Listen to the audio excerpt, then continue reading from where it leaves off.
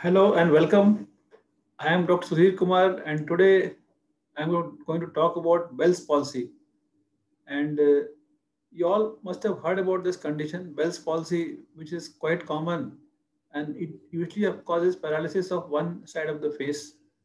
And so today we are going to talk about the common symptoms, how we can diagnose this condition, and then what are the best treatment options, and then what is the outcome of patients with Bell's palsy.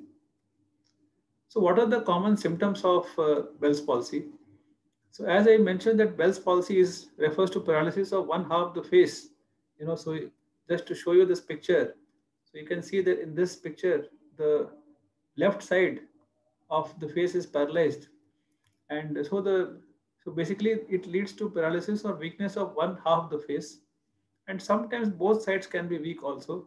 And how the patients notices that when they try to close eyes, they're not able to close one side eyes, so one side eye remains open. And when they're washing the face, normally the eyes will be closed, but because the face is weak, the eye closure also becomes weak, and on the affected side eye closure may not be possible. Then second thing is deviation of angle of mouth. So so you can see that the face is, it deviates to one side. So it deviates to the normal side. So because as we know, if both sides muscles are equally strong, then the face will not deviate to one side. If, for example, if one side is weak, then this side of the face muscles will pull it to the normal side. So the face gets pulled to the normal side, especially when they try to speak or smile. This kind of asymmetry is more obvious. And from the weaker side, there could be drooling of saliva, and also when they try to drink water or juice or eat food, sometimes the food and the water can leak out from the affected side. And then when they try to blow out cheeks like this, then from the affected side, air can leak out. And in some cases, the taste sensation on the front of the face, which is supplied by the facial nerve, can be affected.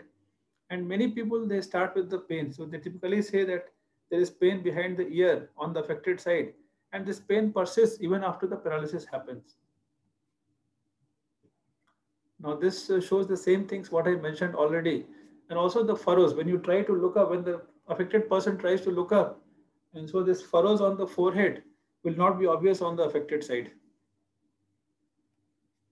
So what causes Bell's palsy? What is the cause? So the exact cause is not known, but a lot of research has gone in, and it is thought to be a virus infection. So, the virus, most commonly herpes virus, has been implicated. So it enters, and then it has a liking for the facial nerve. So the inflammation caused by the herpes virus, and also it could be immune response. When our body tries to fight the herpes virus, antibodies are produced, and these antibodies also can cause inflammation and damage of the facial nerve. There are some groups of people who are more prone to get this, in that people with diabetes, high blood pressure, and also pregnant women are more prone to get it. There's no real difference between the genders, so both men and women can be equally affected. And the most common age group for this is 15 to 60 years of age, 15 years up to 60 years. So very young kids and more older people may not get it. And some conditions like Guillain-Barré syndrome and Lyme disease can cause facial paralysis on both the sides. Now, so there are two types of facial paralysis. One is called central, where the disease is in the brain, and second is peripheral, where the nerve supplying the face gets affected. So, how do we differentiate? So, central means upper motor neuron type of facial paralysis, and peripheral means lower motor neuron type of facial paralysis. So, one is that if the lesion is in the brain, the opposite side face is affected, and only the lower half gets affected, because for the upper half of the face, the innervation is from both the sides of the cerebral cortex. So unless both sides of brain get damaged, one will not get paralysis of both upper and lower half of the face. So in a brain lesion, suppose there is a lesion in the brain on the on this right side, my right side, then the left side of the face, only the lower half will get paralyzed. So that is the thing to catch. So if you see a patient where only the lower half is weak, upper half is normal, it could be a brain lesion. Whereas if both upper and lower halves are affected, then it is usually element type of lesion where the nerve is affected and the lesion is not in the brain. The second thing is, if a patient has got impaired taste sensation, then that means it is element type of peripheral lesion and not the central lesion. In a brain lesion, the taste is normal. So these 2 points can help us. Now, once we have suspected facial paralysis, how do we confirm the diagnosis?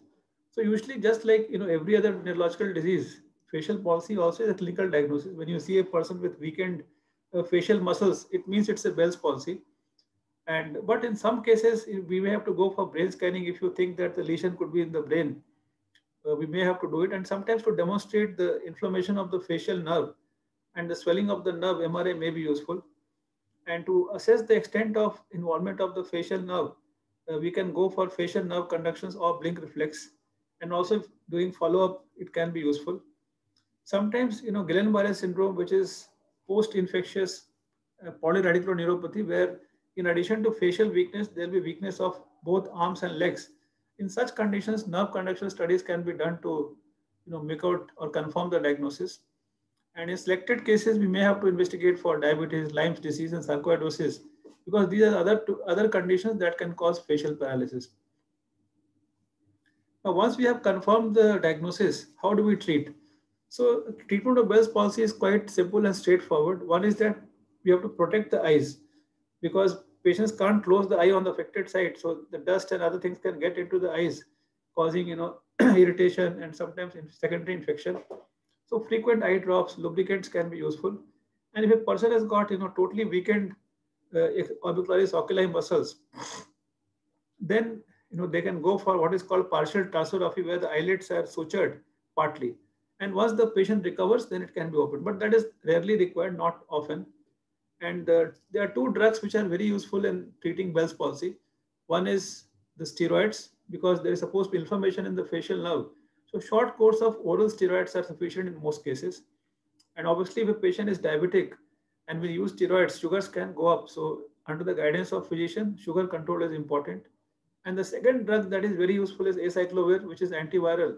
And as I mentioned that, the common cause is herpes simplex virus infection. So use of acyclovir can be very useful. And we have to start these two drugs as early as possible.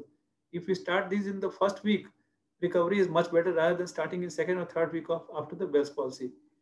Many patients complain of pain on the affected side. So analgesics like naproxen can be useful for those patients. And also there is very important role of physiotherapy, where we have to do facial exercises and also stimulation of the facial nerve, electrical stimulation. And exercises can include like whistling or trying to suck through a straw or taking a balloon and trying to blow it. And these can be done as many times as possible. So people who start physiotherapy in the first week, they have good improvement, and it can be continued for at least 10 to 14 days for good benefits. So after treating, what is the outcome? So as I mentioned that Bell's palsy is a benign condition and most people do recover if we start steroids, acyclovir and physiotherapy in the first week of Bell's palsy. And over a few weeks up to few months, most people recover. Up to 70 to 80% people recover well. But about 20 or 30% people may not recover completely, and they may have mild residual facial palsy, especially when they smile or eat food or talk. The asymmetry can be seen. And there are two other things which are not so common, but I want to mention here. One is called facial synkinesis, and the second is crocodile tears. So facial synkinesis means patient has some involuntary movement when they do some other voluntary movement, like when they try to close the mouth, this eyelid may start blinking, or when they speak, or when they try to look down. So one action, but some other muscles also act, and that can be uncomfortable in some patients, especially when there is blinking of eyes frequently. It can affect reading, and driving can be affected, and that can be tackled well with Botox injections. And the second phenomenon is crocodile tears, where the why it's called crocodile tears, because it is believed that crocodiles, after killing their prey, they have tears. But in this, patients try to do some other action, like while they're eating or smiling or talking, it leads to tearing, and that is due to aberrant nerve regeneration of the facial nerve. And here also Botox injection can be helpful. So I think so today we have looked at one very common condition, and that is Bell's palsy. And Bell's palsy, as I mentioned, it's a disease caused by viral infection, and it is very easy to treat.